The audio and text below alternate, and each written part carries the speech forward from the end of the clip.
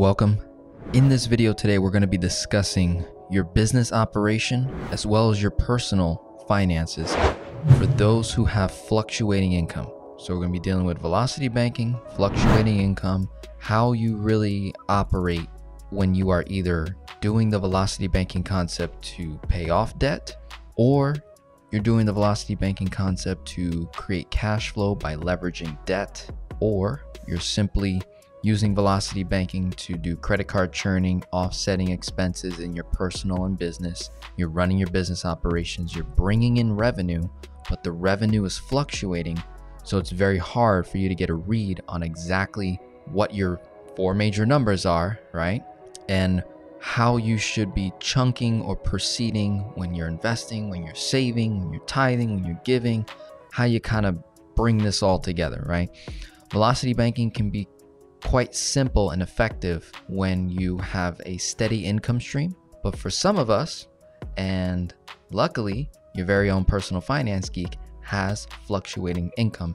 And over the last 3 to 4 years, I've developed a blueprint that I'm going to reveal to you in this video here that will address those of you who have fluctuating income. You have a salary plus commission, or your salary, or I should say your hourly, and you do overtime, right? Or you have a job and a business. The business makes fluctuating revenues, but your job is steady.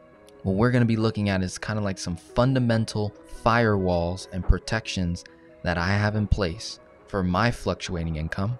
I'll reveal to you some rules and principles that I abide by, that I obey no matter what happens. And this allows me to determine how I can move forward each and every year as I project roughly, or try to estimate how much money I'm going to make, right? There's no telling how little or how much I can make in a year because of the nature of my business. It's fluctuating. It's based off sales, based off revenue, based off leads, generation, things like that. That's how most businesses are run. There's no guarantee that you're going to make the same money you made last year. What you can have a guaranteed read on is your expenses, your bills. You can adjust.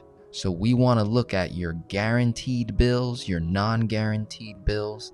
And then what I like to do is I will incorporate buffers, flexible, miscellaneous categories into my overall expenses.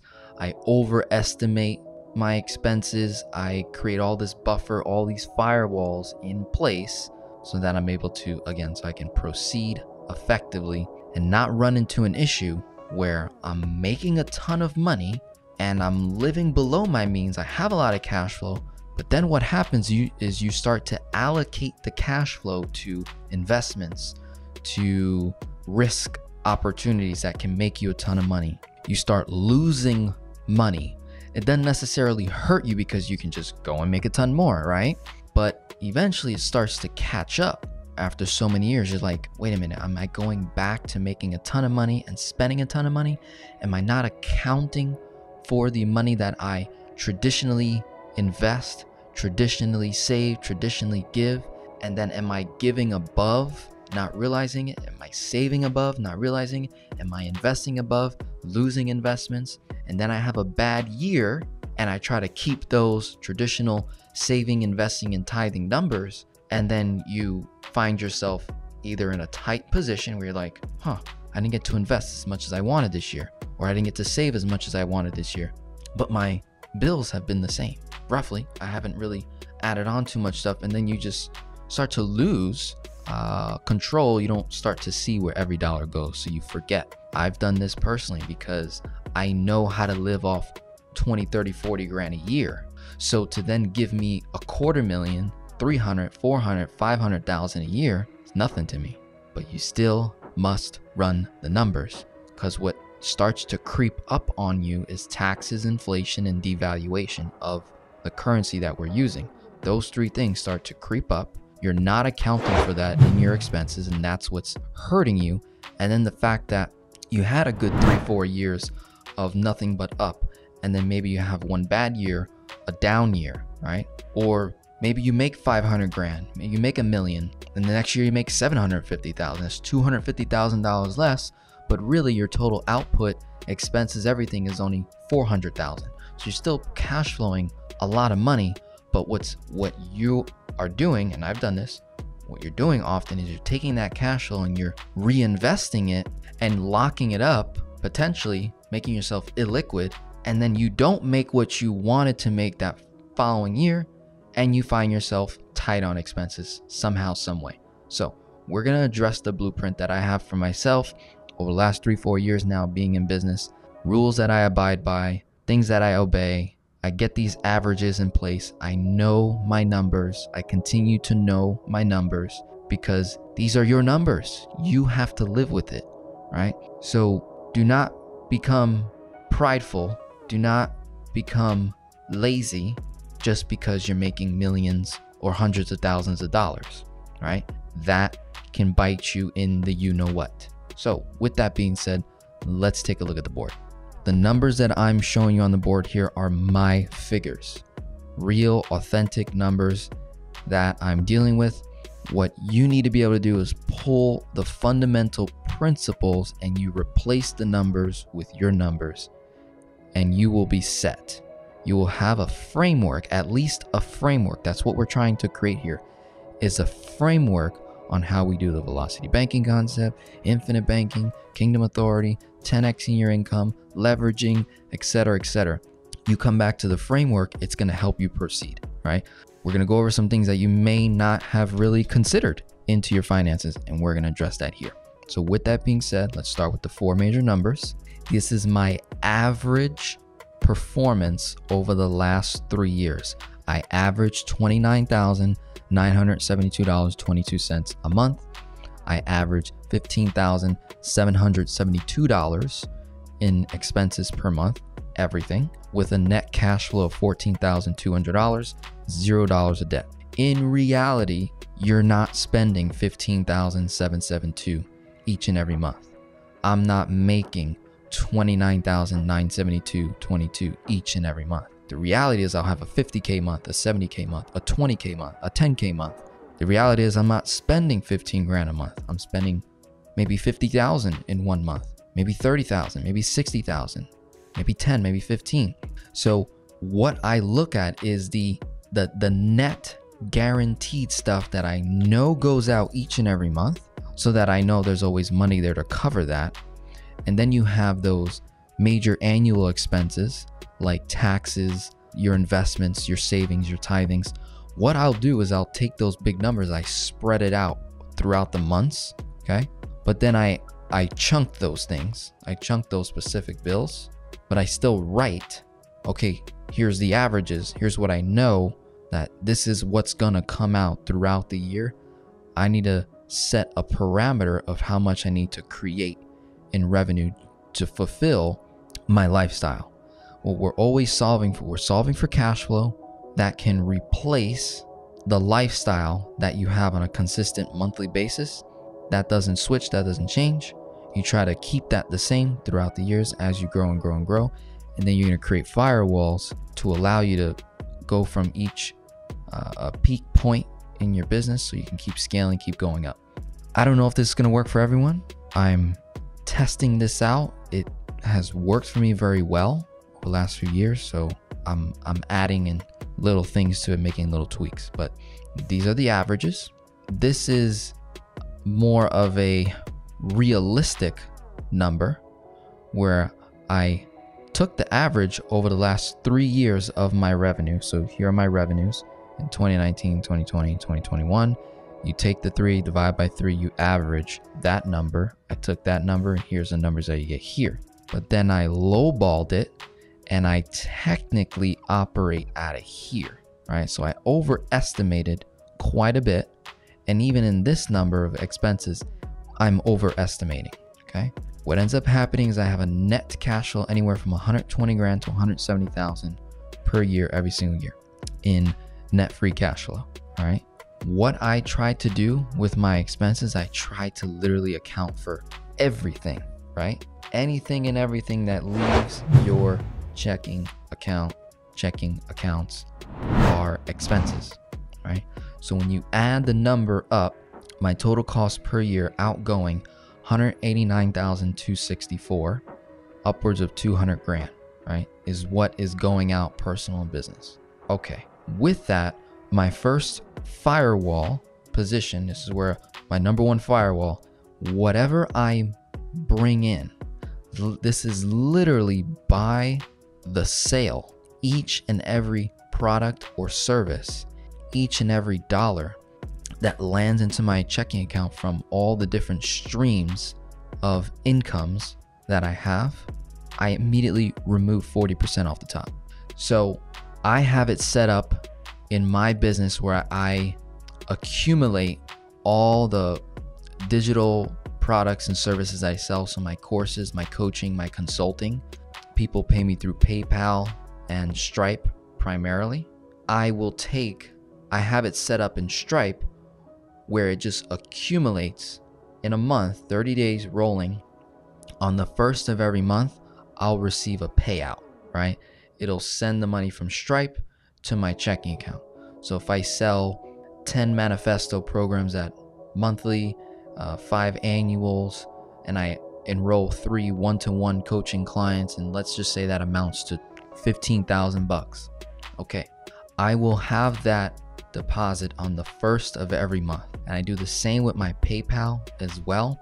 I don't think you can set it up in PayPal. You can literally just transfer the money whenever you want. As soon as it hits PayPal, you can transfer it either instantaneously or over 3 to 5 business days. The same can be said with Stripe as well, but I don't do that. I like to accumulate the revenue in a month, and then I use the revenue from last month to cover next month's bills. That is another firewall that I've set up for myself. When you're first starting out, that's not possible technically, right? You're making money, you're spending money, you're making money, you're spending money. Eventually, I got to a point in my business where I could not spend any of the revenue in the month of, say, January on January's bills, right? I'm using December's revenue to cover January's bills. So this way I can actually see in December I made 30 grand and I know I average 15 grand a month, right? So the month of January hits, right? January 1st, I receive all the revenue from December, January 1st. So December's revenue pays January's expenses. January's revenue pays February's expenses. I can consistently see all the money that came in for December, and firewall number 1, 40% off to the side. So even if I don't make what I spend in that particular month, because there's gonna be months where my expenses are 45,000, 50,000, 60,000, 25,000, because there's certain bills, tax seasons, Q1, Q2, Q3, Q4, a big investment I'm making, money is leaving, right? And it's going into these different assets, these different accounts. I still consider that expenses. We want to get to a point where, again, you can see what comes in for the whole entire month and have none of that revenue pay for that month's expenses. That's where you want to get to. Personally, you do that by saving money, right? Either in your cash value life insurance policies, your emergency funds, your sinking funds, savings accounts, whatever it is. You stack up money, like they say, 3 to 6 months worth of expenses, right? And you stack up enough that you feel comfortable with. For me, it was getting roughly 6 months worth of expenses. I'm at a point now where just in my cash value life insurance policies alone could cover almost 1.5 years worth of expenses. So I have the safety in place, right? And I don't pull from the months, whatever month I'm in, whatever revenue I'm producing in that month will not get used till the following month. Firewall number 1. I use last month's revenue to pay next month's bills. And I do that on a rolling cycle with PayPal and Stripe, where I receive most of my funds from. I set it up where I just simply pay myself one time a month. I'm at that point now. Ideally, you want to get to this point. It really makes life a lot easier. On top of that, here's where velocity banking comes in.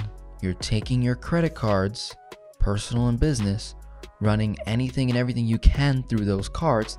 That's buying you time, creating the window for you to get to the point where you're using last month's revenue to pay next month's expenses. Okay?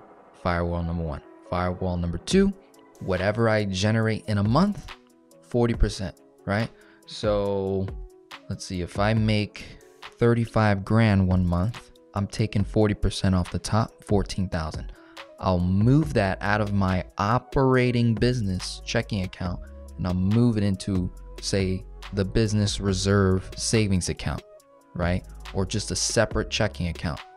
That money constantly gets pushed 40%, 40%, 40%, 40% each and every month, right? I'm removing those funds out of my purview, out of my vision. I don't want to see it, because that 40% coming to the board here is being used for 10% giving, 10% saving, 10% investing, co-vesting, 10% taxes, right? So when you take the average number, average income that I make, you get $143,866.40. That's money that has a purpose, right? 30% of it is growing my long-term wealth.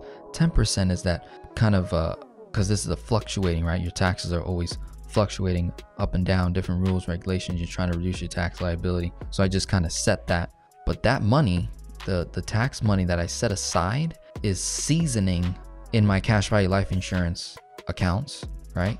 It'll just sit somewhere that it can continuously produce. I want to constantly keep the money in motion, but I also need it liquid should I have to tap into it. I may not have to, because the cash flow might be enough to cover the expenses, right? So when I'm running my expenses, I'm trying to account for like everything, right? Technically, this 189 accounts for taxes and giving and saving. So it's like I'm doing it on top of it. Like it's like another firewall that I'm creating. Technically speaking, I'm not spending. The total number came out to $333,130.40. I'm not spending that whatsoever. I'm really technically out of pocket this amount. And then in reality, I'm cash flowing 150, 200 grand. And then I'm just deciding where I want to store that. Gold and silver, HSA, Roth IRA, real estate, crypto, co-investments, giving, tithing. That's kind of like how it goes. But I create these parameters because what I'm trying to solve for is another firewall, is my risk. How much money can I actually risk for new opportunities to create more cash flow? This is where a lot of you guys have businesses mess yourself up big time. You go to a conference, you go to a workshop, you go to a seminar, you make connections, you make relationships with people, right? You do business with people, you take on a new staff, you hire someone. These are all levels of risk that you're taking with your dollars, but you're not actually measuring how much can I actually risk according to the numbers, not my personal financial profile. I don't rely on that personally. I just go back to the numbers. I know I am risk adverse. I do not care to risk a lot to gain a lot. I like to lean on guarantees because of the way my faith operates. My faith is so strong in my creator. I don't need to risk his resources for higher gains, the hopes of higher gains, unless I am instructed by the king, by my creator, and it's got to be clear instructions, not no billboard sign that says go all in. No, not no guru that tells me go all in. No, I need the the Holy Spirit communicating directly to me, similar to the woman with the oil in the pots, and she was instructed to go and borrow all the pots in the neighborhood, and that the Lord would supply her with, I think, enough oil for the entire year, enough revenue. She was good. Okay, that's the type of instruction that would cause me to risk God's resources. If God himself is saying, go and do this with this funds. Okay, God, it's your money. My logical side of my brain says, run the numbers. What are your numbers? What are your expenses? After you've removed 40% of what you make, and after you've spent all your operation costs, living costs, taxes, everything, investing, saving, get everything, now what is left over? And so when we look at the board, in my case, if I'm averaging $359,000 a year, and we took the total expense number of 189 and the 143, you minus it, I get $26,535.60 is money that I can play with and risk, or just blow it. I could also blow it. That's another thing that messes up a lot of entrepreneurs, us, right? You, me, us. One thing that messes you up when you start making a lot of money is you start taking the girlfriend on vacations. You take the wife on vacations. Vice versa. Wife, you take your husband on a vacation. You take your boyfriend on a vacation. You go out, you party. Single people, you start paying for all the shots at the party, at the club. You cover people's checks. You start, oh my God, I'm living in abundance. Yes, God is favor over me. Okay, yes, God does have favor over you until he doesn't, because you're mismanaging his resources. For those of you who are not in of the faith, just logically speaking, take faith out of it. Logically speaking, again, you start making a ton of money. You start taking wife on the vacations that you never took her out on. You start taking your girlfriend on vacations. You start living a higher lifestyle. You're not factoring it into your numbers. You're not creating the expense and just having it, even though you're not spending it on a monthly basis. You're not accounting for it. So you're not seeing where that money went. If you don't account for it, you don't see it. So you miss it. And then you question, where the heck did my money go? I know I make a lot of money, but I don't have money to make this investment now, or to increase my cash flow, or to hire new staff, or to bring on some help. Now I'm messing myself up. So that, logically speaking and spiritually speaking, the moment you mismanage anything, even if you're making a lot of money, you will lose it. It will just leave you and you'll wonder where it went. And your only reaction is to make more money. But the problem is you're not creating enough firewalls to prevent you from spending. It's like you're constantly running away from your habit. Oh, let me just create more money, create more money, create more money. But you're not running away. The habit that you have is catching up to you. So even if you went from making 1 million to now 5 million, you got 2.5 million of excess. Then you went and you bought a sports vehicle, a luxury vehicle, a home, right? And it just keeps going and going, and you keep messing yourself up instead of creating a firewall that allows you to buy the luxury and the houses and the boats over and over and over and over again without worry, and still remain in abundance. So creating those firewalls is very, very key. I take 40% off the top each and every month.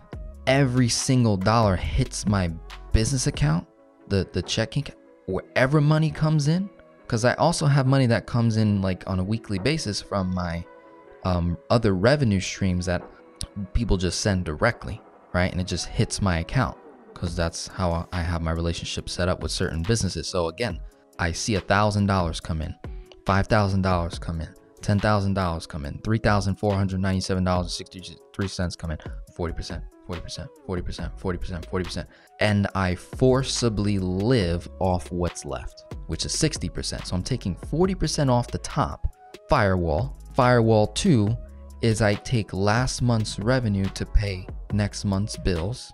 Anything, in addition, running expenses through the credit cards to buy time in case I have an event or a month where the revenue from last month does not cover next month's expenses. I've got my leverage, the credit cards, line of credits, all that, cash value, life insurance policies, savings accounts, reserve accounts, you name it. It comes in, it'll come back. So let's say 1 month I took 40% off and I make nothing. This never happened before, but let's say I make nothing in 1 month. Well, I got to pull the money from somewhere. Can't let my account overdraft. Well, I'll just move it. The 40% that I took off the top, I'll move what I need back to the operational account to keep things flowing. And then that next month, maybe I have a huge month and that's able to cover next month's and that current month's revenue. Okay. So knowing your risk is another firewall. What risk is left over after everything has been accounted for? I've got 26,000 that I can put at risk. That's it. Okay. Here's my firewall to protect that is 1 to 5%. I do not put no more than 1 to 5% of my total gross revenues per year in any new opportunities. So crypto, for example, would be, say, a new opportunity for a lot of people. Okay, I look at my revenues, I do all the numbers, boom, risk, 26,000, right? I take the 359, I times that by 1%, whatever I get, that's how much I'm putting in crypto. If I gain a little more excitement, I learn more, I read a book, I became more knowledgeable, I'll up it to 2%. Okay, a little more, I up it to 3. Okay, a little more, up to 4, up to 5. I will not breach 5% in any given year, right? So let's say I went from 1 to 5% in a 12-month window, stop. That's it. No matter how good the opportunity is, I have to abide by my rules. If I don't, I can run the risk of messing myself up. I do not want to do that. So the following year, it restarts 1 to 5% again. And because I went from 1 to 5 in 12 months, next month, I'll just stay at 5.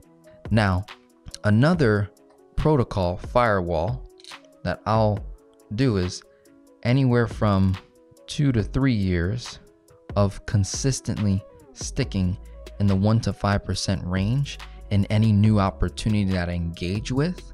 The only reason why I will start to go up is only if I have somewhat of a mastery over it, trust, a team, right? I need a team, trust, I need wisdom, I need knowledge, I need information that can help me to continue to move forward. I need to be able to explain the investment, the new opportunity that I'm doing to a 5th grader. It needs to be clear so I can move forward, right? So that's my firewall, right?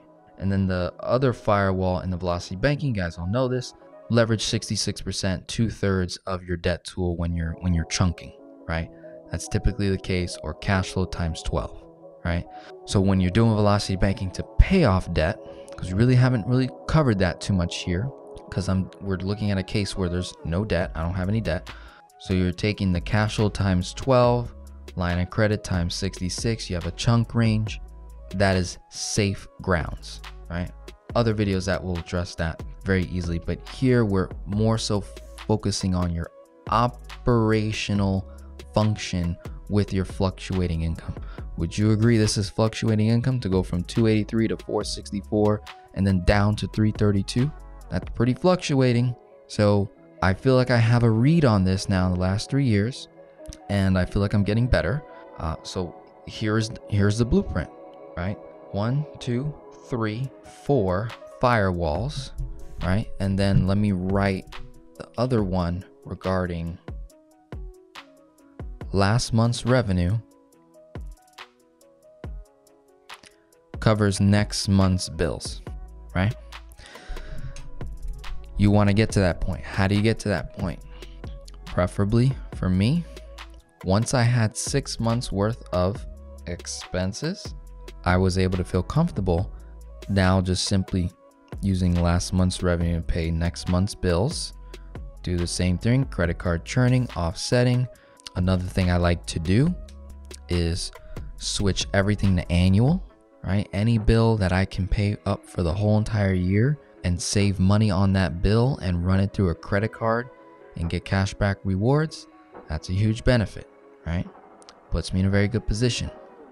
Then the money that I set aside, that 40% that I set aside, I position a large portion of that in cash value life insurance and have that money season, sit, and wait to be redeployed for either an asset acquisition, help me run the business. If I come short on anything, I can pull from the policy, cover that bill, keep things flowing, right?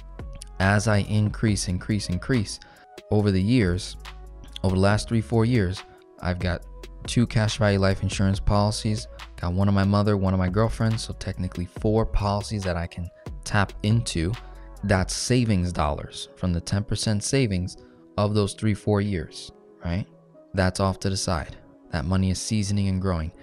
If I get a month like a tax month and my revenue from last month is not able to cover that, I can either pull from the cash value, boom, or I can pull from a line of credit, pull from a credit card, cover the expense, right? Pay nothing in interest. Or I might have money just sitting in another reserve account that hasn't necessarily been deployed anywhere yet, right? Maybe I haven't invested the money I wanted to invest yet, and I got this expense that comes up. Now, the other thing that a lot of us do not account for is inflation, right? So you can use the number 7% now because we're in 2022 and inflation's at 7%. You can go year over year with this, but essentially you take what you average spend in a month, in a year, right? For me, 15,772. So I'll take the higher number, 15,772 times 7%. Boom, 1,104.04 plus 15,772. My expenses should go up to 16,876.04 in just 1 year.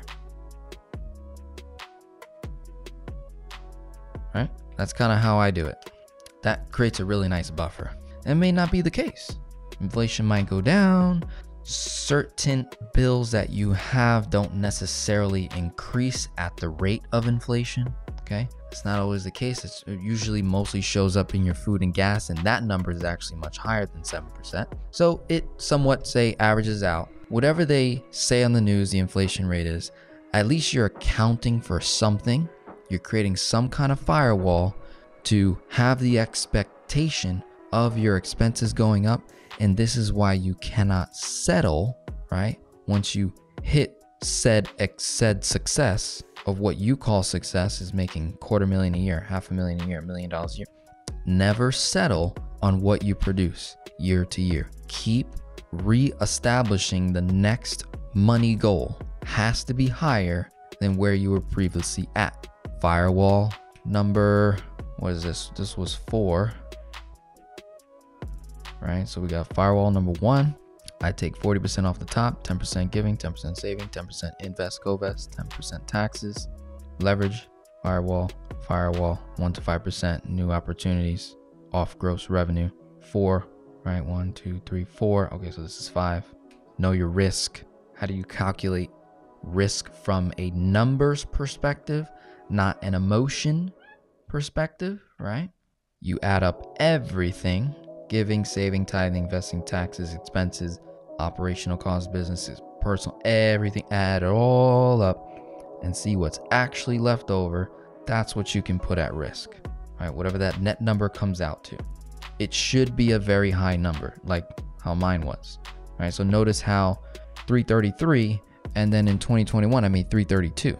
I've got no money to put at risk in that year. And that's how I also do not overestimate my, say, potential. I know I'm going to make more money. I know I have the money to risk, but I'm just going to choose not to do it because I'm playing a much longer game than most people. This is why a lot of our businesses fail in the first 1 to 5, 10 years. I'm playing a 20, 40, 50, 100-year game, 20-year at minimal. I want to be operating effectively over the next 20 years at the very least. How do we do that? We need firewalls. We need things that we obey in, period. Opportunity comes by, okay, it's an opportunity. God gave me 5 doors that I can walk through. He's not forcing me to walk through any of them. It's an opportunity. I'm looking for the most efficient opportunity for the time and place that I'm in right now. Door number 3, boom. That made the more sense. Oh, didn't work? Okay. Well, it doesn't affect my system because I only risked $26,000 to go through door number 3. Door number 5 said, this is going to cost 50 grand. Well, according to my firewalls, I cannot go through door number 5.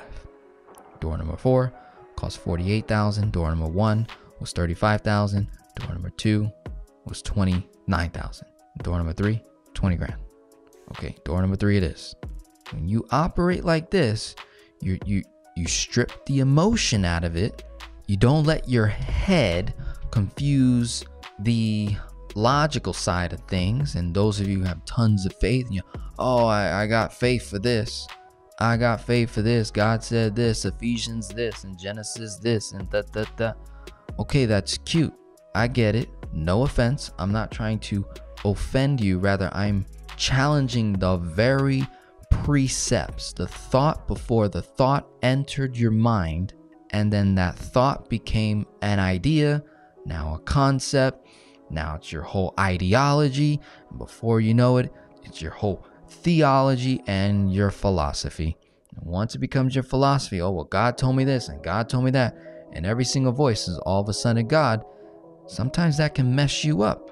Look at the numbers. Do not allow yourself to be deceived, right? Remember, righteousness and evil dwells in both of us and all of us. It can come at any point in time. Temptation is always there. Daily renewing of the mind, studying and showing thyself approved, rightly dividing the word of truth. You have to do that every single day. Rightly divide every single day.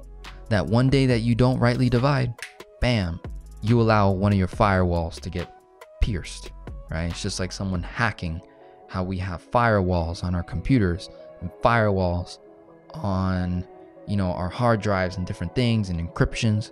You need firewalls on yourself in regards to the money that you're producing and the resources that you're managing for the Lord, or if you're not of this faith, for yourself, period, right? Whatever that may be.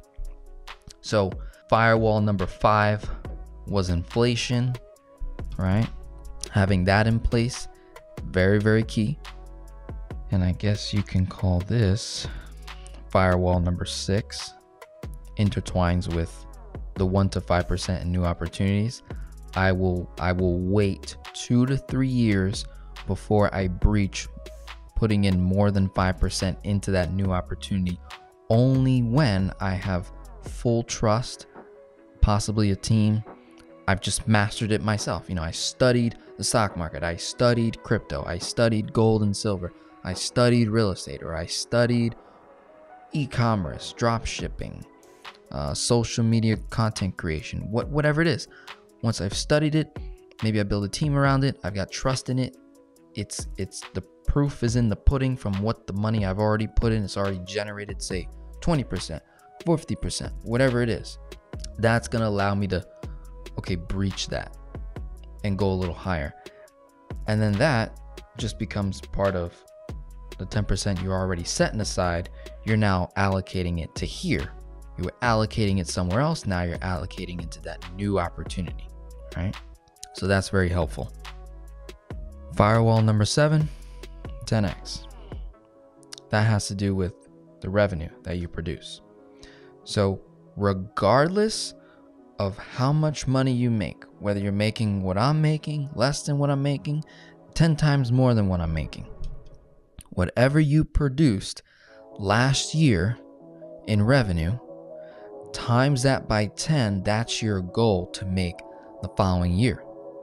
So 2021, I produced 332K in revenue. 2022, the goal is to do 3.3, right? Just times it by 10, add a 0, 3.3. That's all you gotta do. Even if I fail miserably and make 500,000, 1 million, 2 million, 400,000, that doesn't matter to me. The whole point is me setting the goal and not getting satisfied, not getting lazy. I keep producing, I keep being effective, right? I don't allow the numbers to limit my potential, because I am the only person on this planet with my DNA, my name, who I am. Everything that you see here, there's only ever gonna be one of me. After I'm gone, that's it. I'll never come back here. That's it, I'm gone, right? The Lord calls me back. In the second coming, if I come, whether I stay in heaven or I come back in this new glorified body, I'll be a different body, possibly a different version. I'm not sure how that fully works out in Revelation. I gotta get a little more educated. But the point is, this body is going in the ground and will dissolve, and I'll go back to dust. My spirit, however, will live eternally with the Father. That's different. For right now, I need to maximize every single minute of my life. I can't think small. So again, it's okay to fail miserably, because the goal was so big that even if you got 10% of the way there, 20% of the way there, that's fantastic. What's 25% at 3.3 million? It's a lot of money, right? Last firewall is you're solving for cash flow, okay? I'm not interested in net worth, right? So I will always choose cash flow over net worth, right? Cash flow is way more effective than having a net worth of $10 million that you distribute 4% out of, right?